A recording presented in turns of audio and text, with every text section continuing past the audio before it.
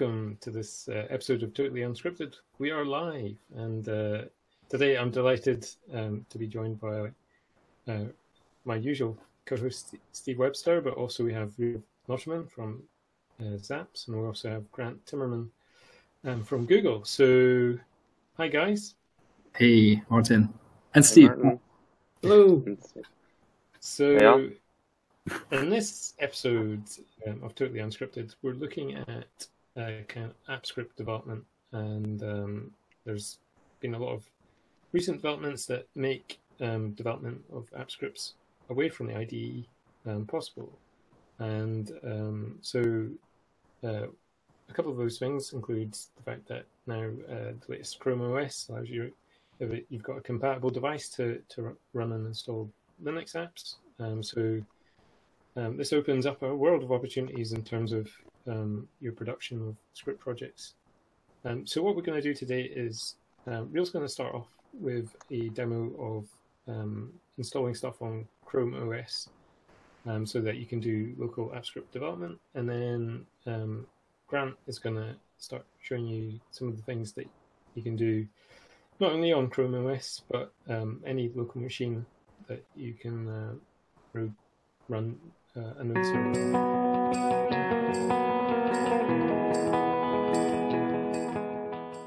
Yeah, hi, thank you. Yes, well, you all know recently Linux was announced on Chrome OS.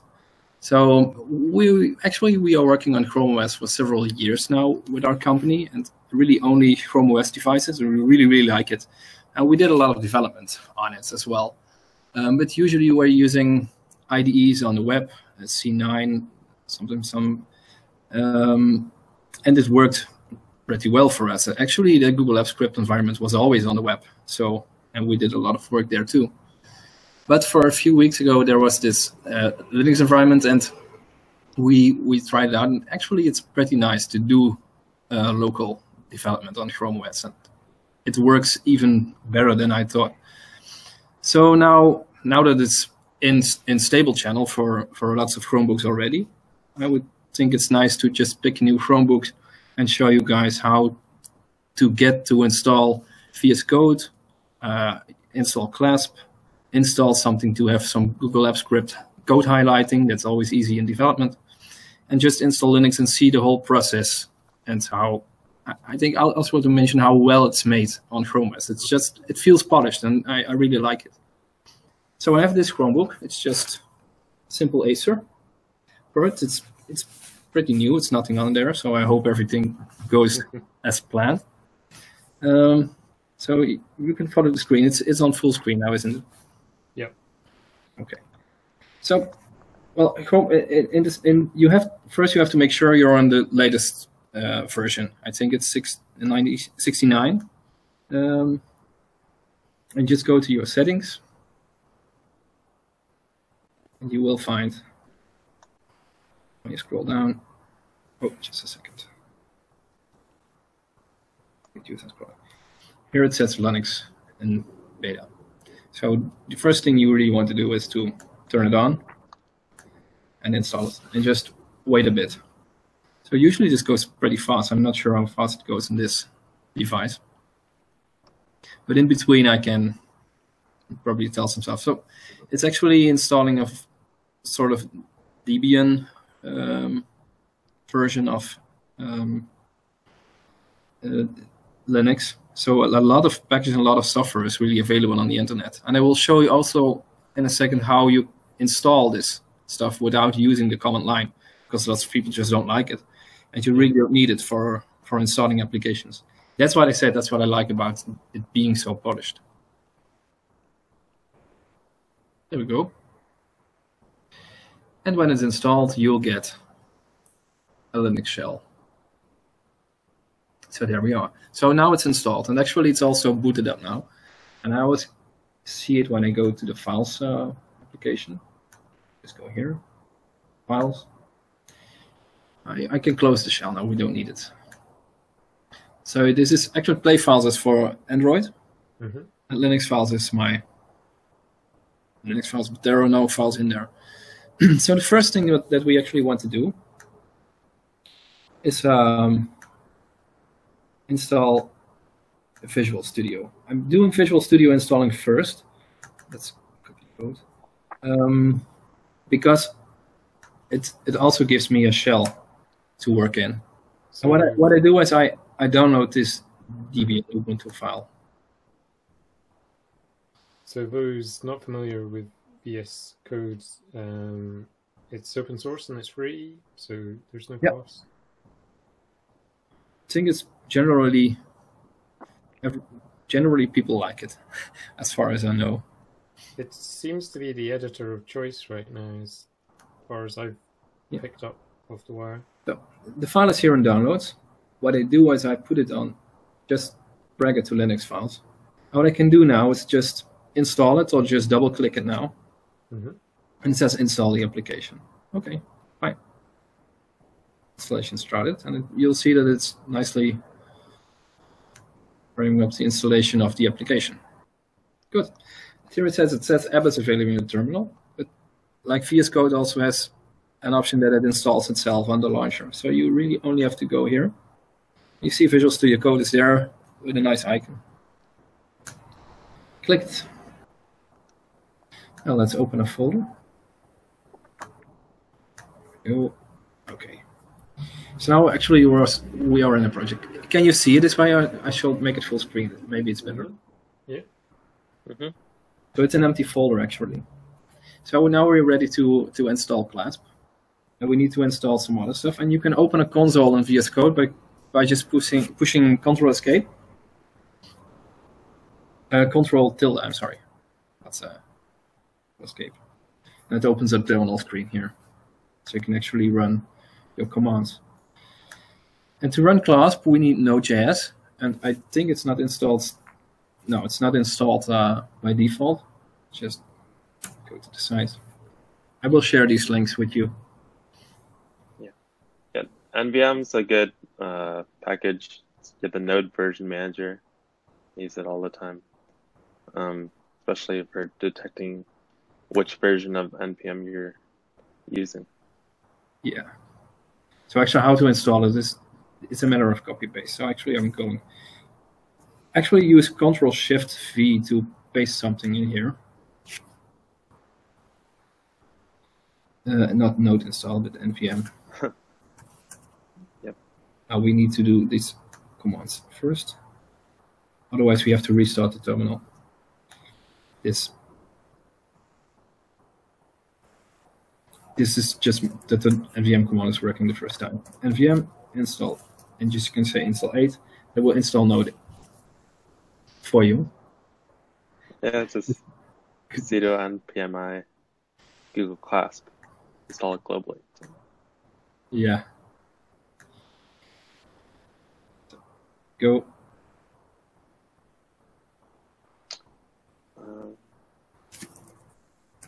We don't need sudo here. Yeah, while we wait, so Clasp stands for Command Line AppScript Projects. It's the AppScript command line tool that allows you to create, manage, write, and deploy app scripts using your terminal straight from the command line rather than using script.google.com. It was released earlier this year, and it's an open source tool available on GitHub under Google, and I'm the primary maintainer, and it's been evolving throughout the months. Actually, to get started, I think it was Clasp plugin we had. Yep. I'm not sure, because usually this works with a local host because it runs on the same machine, but with Clasp on Chrome OS it doesn't, I think. See? Okay. So you can log in with no local host. Yeah, I know, but usually I do just. I think I opened that ticket. A new terminal and do Control, and then it's okay too. Or you can do that. Actually, so I'm going to this and clasp just knows that I'm logged in now on the other terminal. So, but you can use no localhost. But it's strange that that is not working on Chrome OS, because other like gcloud and stuff like that, you can authenticate this way as well. I think it's the port number or something like that. To get a very small file, I think it's clasp init. Clasp create. Create. Yeah.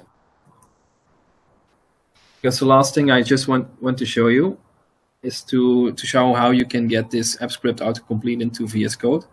And after that, I think it's best that you just take over with your version, and everyone has seen how to install Clasp. So we give the script a title, my script.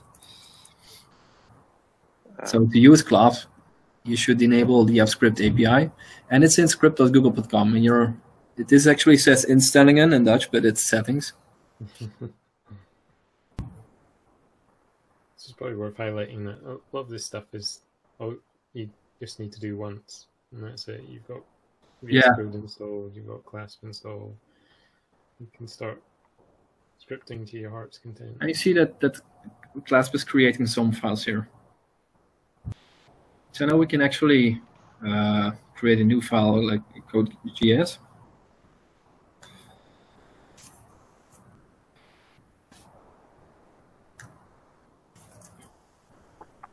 You actually see that now it's not showing anything like you are used to on the AppScript interface. So you need to download the definitions for Google Apps Script. We can find them on npm. There's a package for that.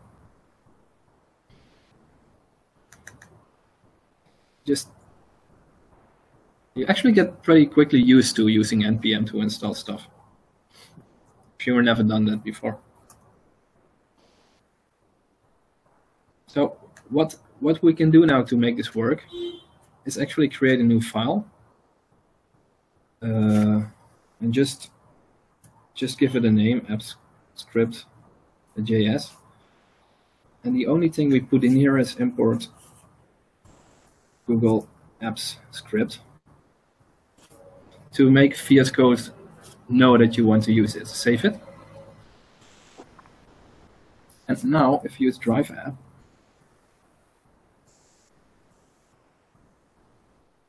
it has your methods.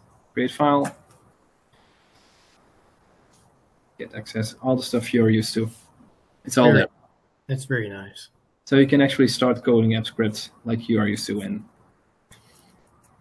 Sites app. It's still there. Yeah. So it's well maintained, I guess.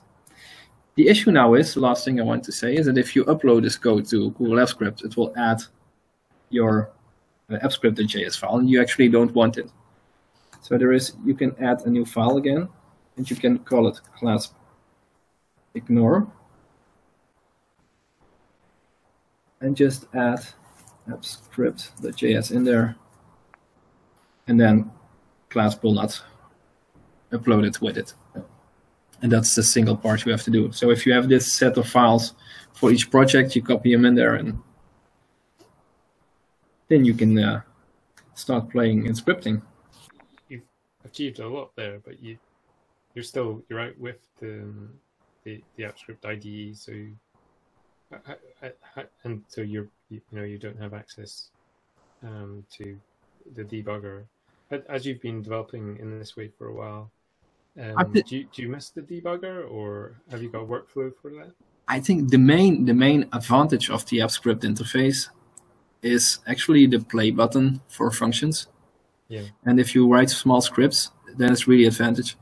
But as soon as you're starting to write some more complicated code, then it's very nice to just put it here, start here, and do the fine-tuning actually in AppScript. Just have them both open, code here, upload stuff, go to AppScript, refresh the page, and do your testing. Actually, it works for bigger files. For small files, the interface of AppScript just does what it needs to do. And I think we are pretty used to working there. But it definitely brings some new possibilities now, and creating more extensive scripts, and especially if you're building some client-side stuff as well, of course. HTML and some client-side JavaScript, where VS Code definitely outshines the Google Apps Script editor by any means. We got a question from Alexander. He's saying, I'm not sure that importing types is necessary via VS Code itself. So, yeah, I might chime in. I don't think that you need to import the types, or maybe you need to import them once on the beginning of your file, but I think the editor should, once you do that, it loads the types and it should automatically autocomplete. So I don't think creating a separate file might not be necessary.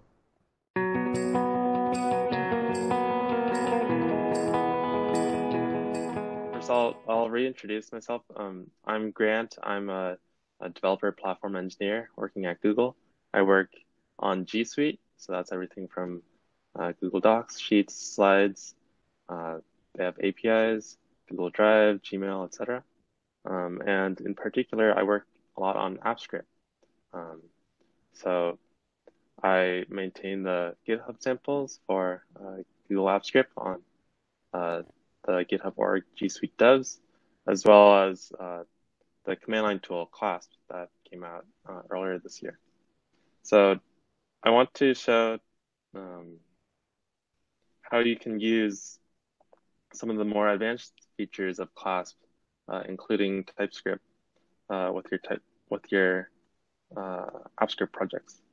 So here I just have a simple slide deck, and you can just go to Tools and Script Editor, and you can see I have a simple AppScript project. It's just basic AppScript and some HTML. So this demo, you first have to say OK. You can manage your slides.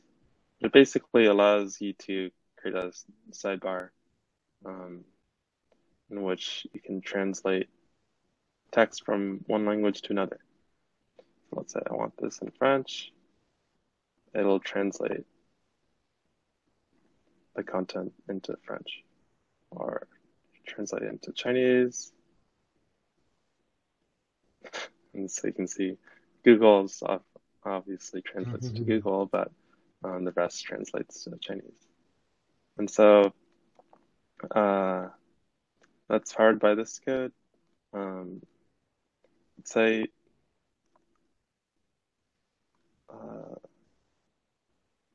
so let's say you're in this project.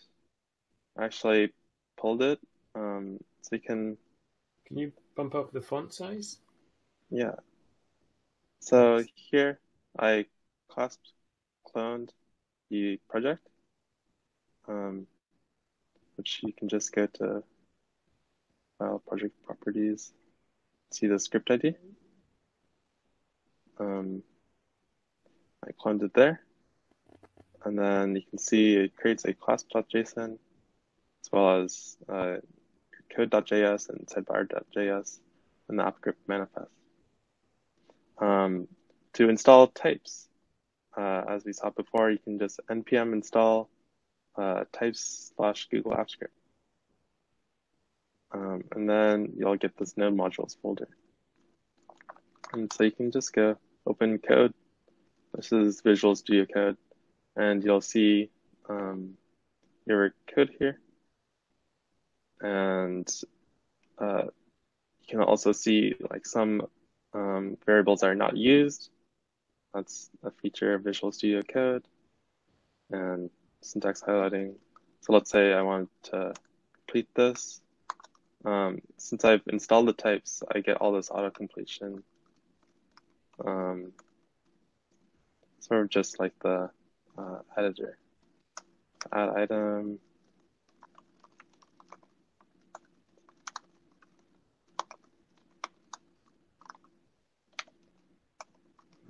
Add UI. So I just copied that code. But you can see all the, you don't have to completely fill out the methods. They'll all autocomplete for these types. So let's say you have a GS file, but so you can see like, this is declared but never used. So let's say you have a GS file, but you want to use Lambda functions or async wait or some fancy ES6, ES7, and ES8, or just TypeScript. Also, the only thing you need to do is change your file extension from code.gs or JS to TS, and you'll see the file doesn't change, but you'll be able to say, hey, this is a constant, and if I try to say set it to something else, type Visual Studio Code, as well as other editors will say, you cannot do this, it's a read-only property because it's a constant.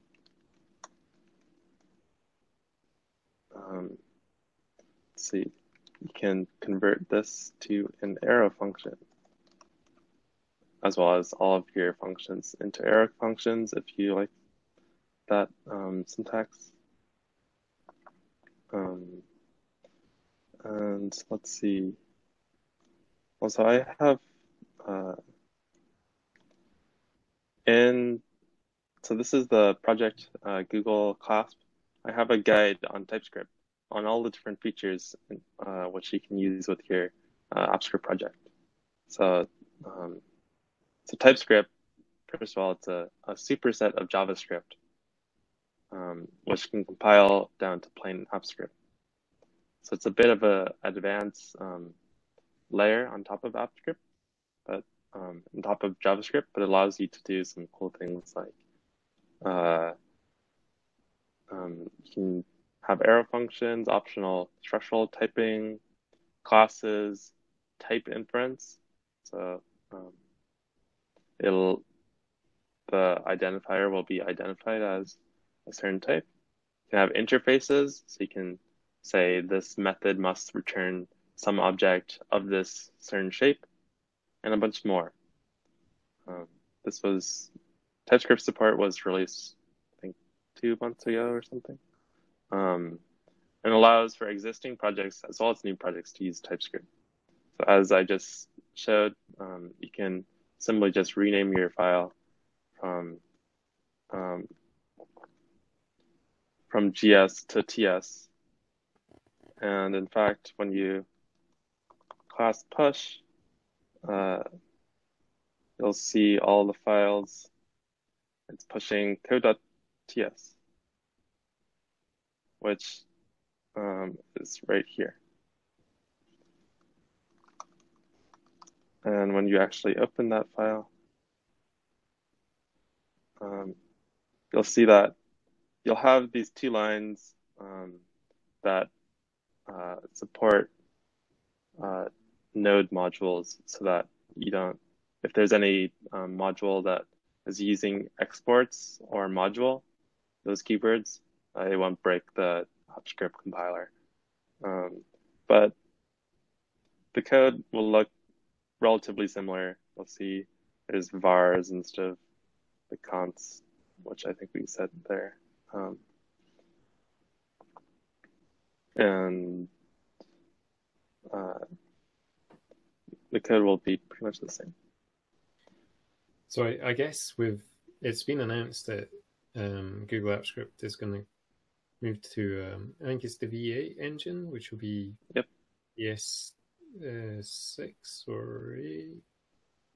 Yeah, so I guess it really makes sense if if you start using TypeScript now, you're essentially going to get the benefits of when the V8 engine comes in. I'm guessing that when you compile the scripts, it'll use the latest coding conventions that work within the script editor. Yeah. So once ES6 and V8 is ready, it's already been announced at Google Cloud Next. Then instead of transpiling this from TypeScript to ES3, we can transpile it to ES6 or ES7, the latest version of V8. So a great way of future-proofing. I imagine Google will obviously continue to support older scripts, but to get the benefits of some of the new ways that you can do stuff and make your code readable. Yeah. So it's sort of similar to the way that the web has progressed beyond what browsers can support currently. Pretty common in the web world where you can code out a feature version of the language spec, but you can make sure that you're supporting browsers such as like IE 8, etc.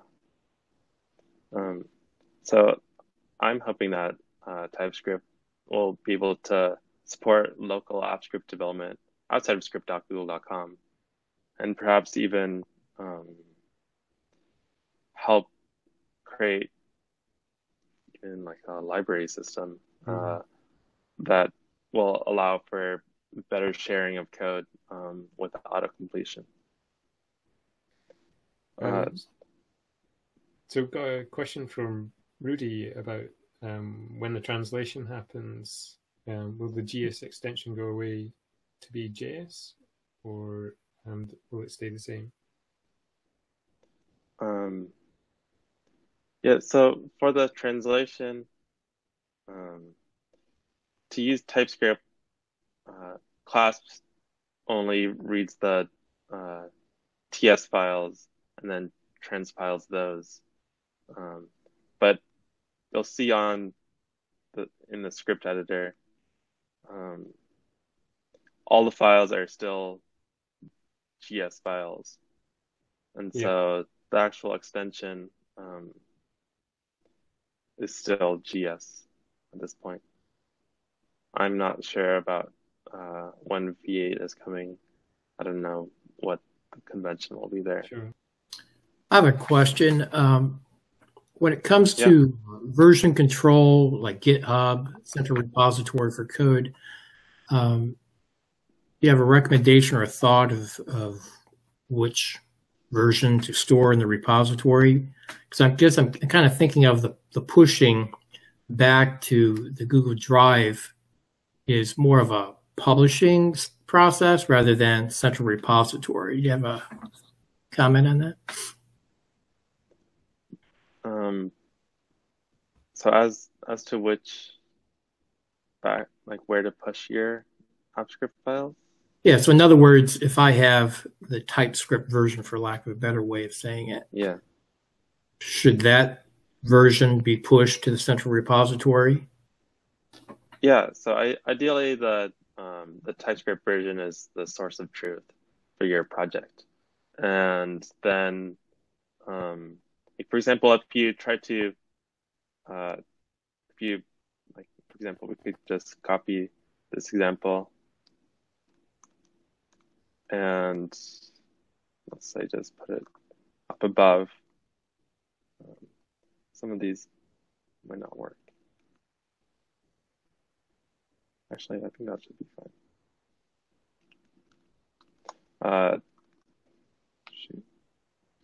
If we do that, name is, I'll just skip this example. But let's say we try to push that code, which has some fancy classes, types, and spread operators, etc. When we open it, we'll see that the code is transpiled. It doesn't really look very pretty. And so, like, for example, this was an enum, this color. It was, so for example, it'll allow for autocompletion like this, blue, red, or green. And this enum construct was transpiled into this sort of uglier mess, which we don't. You probably don't want to maintain this in your repository. Yeah, I agree. So you wouldn't push this code. You'd want to push this code. Okay, that makes sense. Thank you. It's a good question. And I guess if you're using clasp, you're already in, becoming familiar with a command line, so easy enough to start doing Git commands as well. Yeah. So it does. So like local editors, I think there's a Git plugin where you don't need to know the Git commands. You can just sync to GitHub bucket or whichever source control you want. But yeah, for example, if you're using clasp is only a command line tool. It's not an extension right now. And so it does require a little bit of, it's more advanced, requires a little bit of knowledge.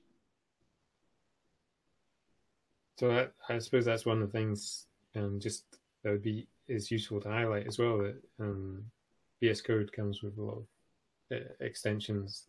There's a whole marketplace of bits and pieces that you can add, so you can get additional functionality into VS Code, so you can drop in GitHub stuff. Yes, that's a good point. So one of the benefits of using your own editor is that you are able to leverage the extensions that the community have built. For example, I use ESLint, which is a common JavaScript linter, which detects stylistic errors.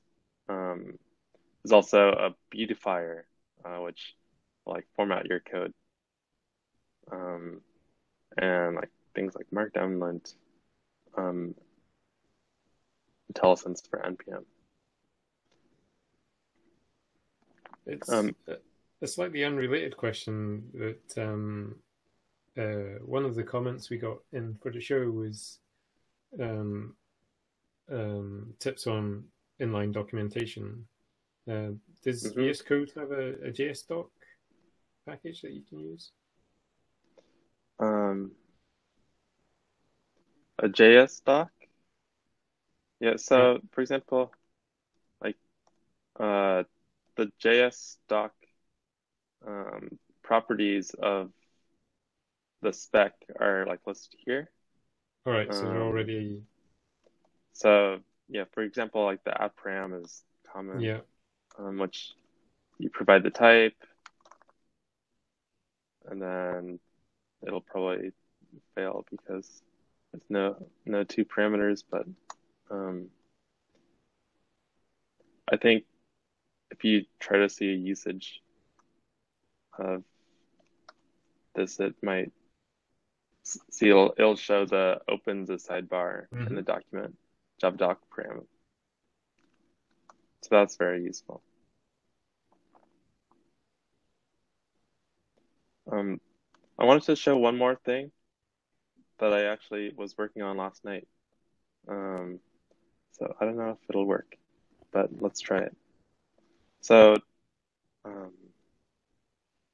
Stackdriver is one of the primary ways to get debug logs into with your source control, and logging is very important for all languages. One of the things I've been working on is trying to make it easier to log within clasp, and basically have a log system where you can just see the logs being streamed. So let me see. Let me make sure it's set up correctly. So the way to set up clasp logs, I'll do it manually. First, you need in your clasp.json, you need to have your project ID. And the way to get your project ID is to currently you have to use the script editor and go to Resources Cloud Platform project. Here you'll see the project ID prefixed with project-ID. And you copy it here. And then once you've done that, you can, actually, let's just watch. So you can stream your logs into your terminal. Let's see if this works. So it'll periodically look. So let's just do a hello world.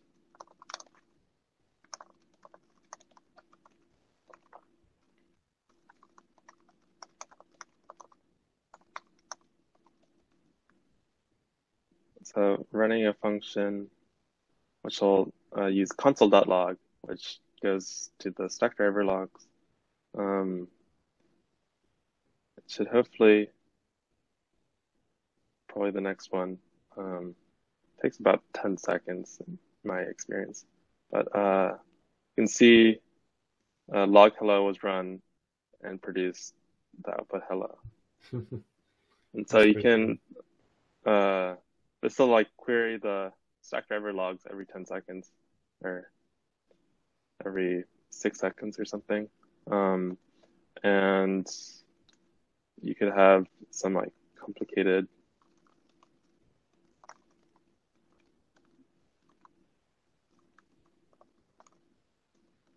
you can also stream as JSON. So if you had some JSON, it'll show the full output as JSON in case you wanted that. So here, I think we can just like copy and paste this if we really wanted to hardcore debug. Yeah. So that's a feature I built last night, actually. So is it being pushed? It's live. Yeah, it's pushed. Should be live. If not, I'll check it right after this. But hopefully it'll make. Nice to have a totally unscripted exclusive there. Yeah, it's like the banner at the bottom. Breaking news. Yeah, so that's the first ever demo of Stackdriver logging, watching live to you on totally unscripted. And it worked! Yay! And it worked, yeah. So I'm imagining like this would be super useful. I mean, you can even have a terminal within your VS Code, as we saw before. I don't know exactly how to set it up, but maybe you can have your logs right in your editor.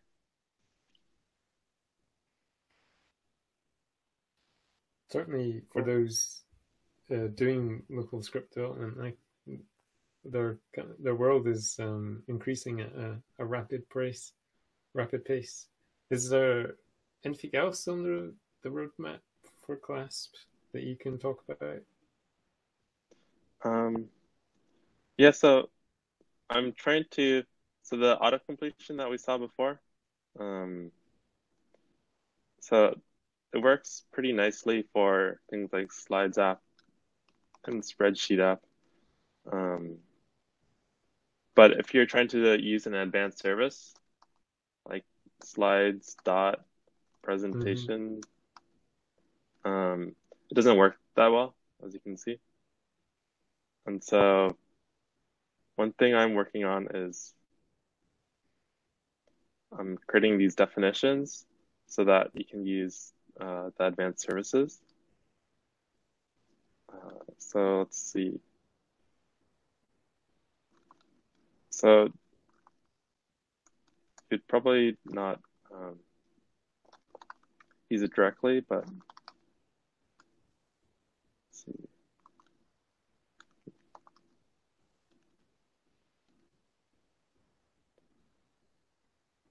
Well, I'm not sure exactly how it works. It's too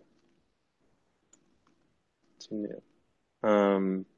Yeah, well, so anyway, I'm basically trying to enable for auto-completion for advanced services, which allow you to use any Google REST API within AppScript. So let's say there's not this Slides app or spreadsheet app. Maybe you're using some Google service like the Photos API or something that doesn't have one of these yet. Soon, hopefully, you can have auto-completion right in your editor. Would that include Firebase? So I'm not sure. It might. If it's a standard Google API, well. Is it? So I take it you're just compiling the definition of the Google API Discovery Service? Yeah, it uses the Google API Discovery Service, but it also, since there's also more APIs than just these ones that Google offers, I'm working on these initial ones. Yeah. Okay. Thanks. Well, anyway, if you're interested in contributing to the types to help support autocompletion locally, I'll post the issue that has the up-to-date information on the YouTube description. And I guess if people are developing their own libraries for AppScript, as long as they create the annotation file for it, they can get autocomplete for their own libraries as well. Yeah. So I mean, I'm really excited for the day where there's we open AppScript up to like their better libraries that provide auto-completion and are easily shareable, because I think once you have like great auto-completion and you have like maybe you just npm install a different library or service you want to use, you don't have to rewrite all your code. You can leverage the function or the demo that someone else has written. So please, if you have feature requests for Clasp, if you like Clasp or you haven't used Clasp for AppScript because of one specific thing, please file an issue or upvote an issue, and I'll definitely try to implement it soon. There's to find out more about Clasp, I know the GitHub repo's got lots of documentation as well. So like you've showed some of it as part of the show in terms of, and I real dipped into it as well in terms of setting up Clasp and using TypeScript.